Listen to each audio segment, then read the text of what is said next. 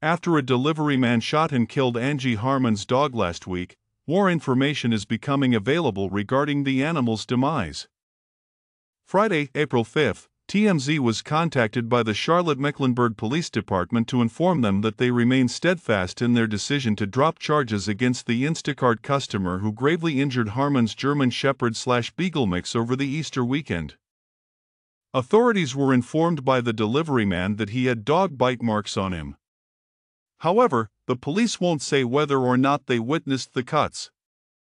TMZ claims that cops lack sufficient evidence to prosecute the shopper. For more information, Us Weekly has contacted Charlotte-Mecklenburg Police. Harmon, 51, said on social media earlier this week that a guy carrying groceries for Instacart had threatened her beloved cat with a gun. The Rizzoli and Isles star posted on Instagram on April 1, saying, "He got out of his car, delivered the food and then shot our dog.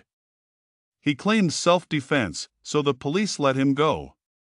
He was not bitten or scratched, and his pants were not ripped." With her ex-husband Jason Sehorn, Harmon, a mother to 3 kids, Finley, 20, Avery, 18, and Emery, 15, said, "He shot our dog with my daughters and myself at home and just kept saying, 'Yeah, I shot your dog.' Yes, I did. We are deeply saddened and disturbed by the loss of our cherished son and family member." In a statement provided to USA Today, Instacart said that they are in communication with Harmon and are assisting law enforcement. On April 1, Instacart told the outlet, "We were deeply saddened and disturbed to hear about this incident. We do not allow any form of violence, and the customer's account was removed from our platform right away." According to Instacart's policies, contractors who carry weapons, threaten violence, make violent gestures, or harass consumers will have their accounts terminated. Through an Instagram story, Harmon said, "To the man who took Ollie away from us, your actions are despicable and inexcusable. You have not only taken away a cherished family member from us, but you have also severely scarred us.